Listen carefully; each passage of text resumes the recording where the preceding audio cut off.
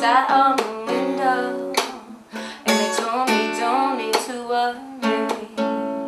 I play guitar and I sing in duo as well as doing solo and corporate band. Girls of a Dutch on the concrete. I started in 1998 in a four-piece band called Sandwich Bar, and that's where I met Jason Bennett, who was to be my future husband. I was 25 and I had previously been in hospitality most of my adult life, with just using music as a hobby.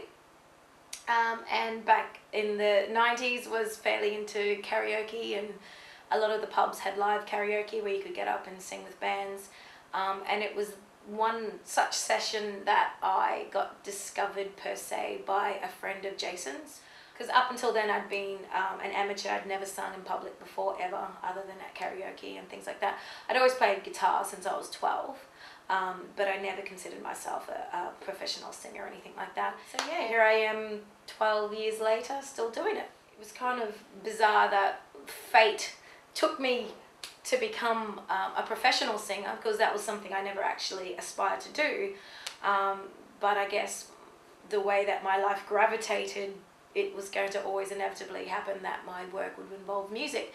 So yeah. The more things seem to change, the more they stay the same. Don't you think it's strange? Music's just something that's always been a part of my life. When I was quite young, I used to play piano and organ. And then as I grew up, I kind of, when I was about 12, I picked up guitar and taught myself guitar.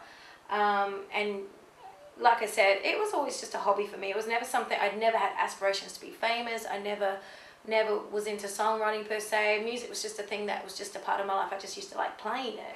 Girl, put your records on, play me your favorite song. Just go ahead and let your head down. Sapphire faded jeans, I hope you get your dreams. Just go ahead and let your head down. I mean, all I can ever ask for as people is that I enjoy playing music for other people.